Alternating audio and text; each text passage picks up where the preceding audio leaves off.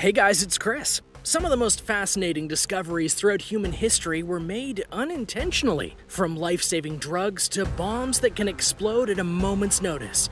Here are 8 crazy accidental discoveries.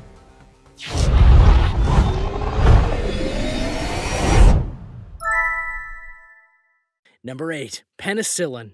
In 1928, Alexander Fleming, professor of bacteriology at St. Mary's Hospital in London, went on vacation halfway through an experiment he was conducting on the Staphylococcus bacteria, which causes boils, sore throats, and abscesses. He left a dirty petri dish in the sink, and when he returned, he noticed bacteria was present everywhere on the slide, except where the mold had grown. This area immediately around each clump of mold was clear, as if the mold had secreted a substance that prohibits bacterial growth. This rare strain of mold was identified as Penicillium notatum, and upon further investigation, Fleming realized that it kills a wide range of harmful bacteria. He tasked his assistants with isolating pure penicillin from the bacteria, and the solution initially proved to be very unstable. Fleming made a passing reference to the therapeutic benefits of penicillin in the British Journal of Experimental Pathology in June 1929. Penicillin was successfully converted into a life-saving drug in 1939 by the scientists Howard Florey and Ernest Chain, along with their colleagues at the Sir William Dunn School of Pathology at Oxford University. Penicillin represents the onset of an era of antibiotics, and one of the most valuable advancements of all time in the field of therapeutic medicine. Before the introduction of penicillin, there was no effective treatment available for a wide range of conditions that are commonly treatable today, including pneumonia, gonorrhea, rheumatic fever, and blood poisoning. Number 7. Saccharin. Saccharin is the oldest artificial sweetener. The calorie-free sugar alternative was discovered accidentally in 1879 by a researcher named Constantine Fahlberg. One day, Fahlberg left the laboratory of Professor Ira Remsen at Johns Hopkins University where he'd been working, and he went for lunch. He forgot to wash his hands before eating, and during the meal, Fahlberg noticed that his bread tasted unusually sweet. It was then that he remembered having spilled a chemical in his hands before breaking for lunch. Remsen and Fahlberg jointly published the discovery in 1880. However, Fahlberg obtained a patent for saccharin in 1884 and began mass-producing it on his own accord. Saccharin gained widespread use during World War I, when sugar was rationed. During the 1960s and 70s, it became even more popular with the production of diet soda drinks and Sweet and Low.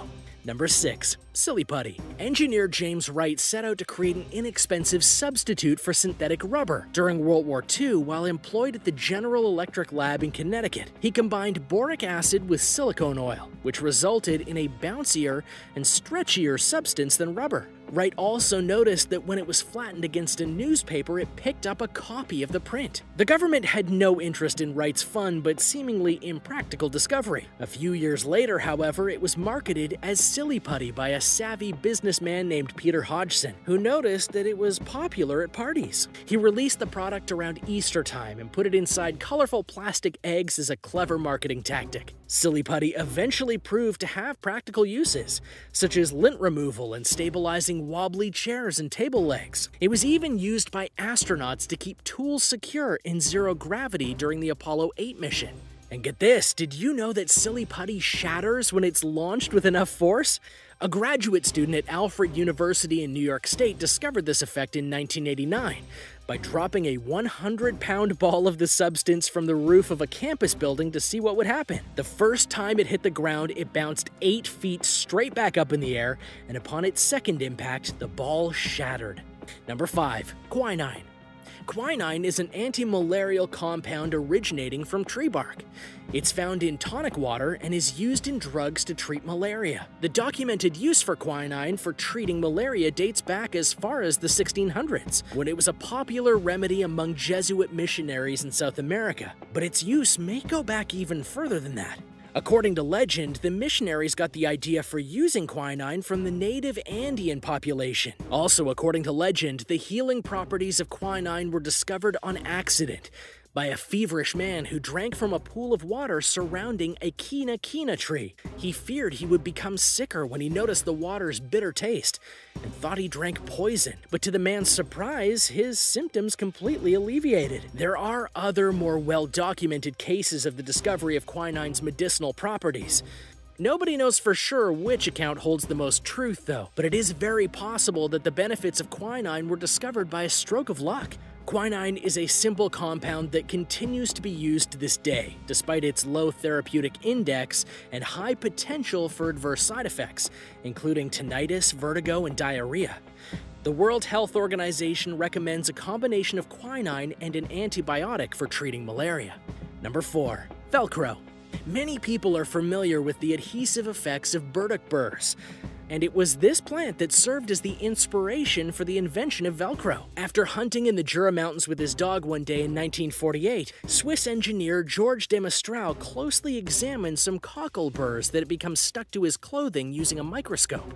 He noticed they became attached to cloth and fur via small hooks that covered the seeds. De Mestral then created what we know as Velcro with the help of some friends in the weaving business, despite having no initial plans to develop a fastening system. Velcro first came to the USA in 1957. It was adopted by NASA and also became a popular fastener on clothing and accessories such as sneakers, jackets, and handbags. Number 3. LSD. The hallucinogenic drug LSD was discovered in 1938 by a 32-year-old Swiss scientist named Albert Hofmann. He was employed by the Swiss chemical company Sandoz, and his goal was to develop a compound that would stimulate the respiratory and circulatory systems.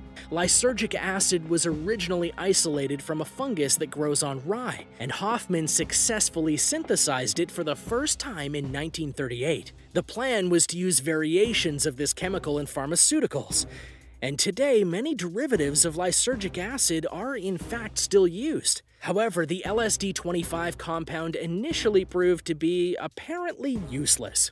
But for some reason, Hofmann couldn't stop thinking about the seemingly useless LSD-25 compound, and 5 years later he resumed his experimentation with it. He accidentally tasted his creation in 1943, and began feeling restless and dizzy. He went home and laid down while he wrote out what he later described as a kind of drunkenness which was not unpleasant and which was characterized by extreme activity of imagination.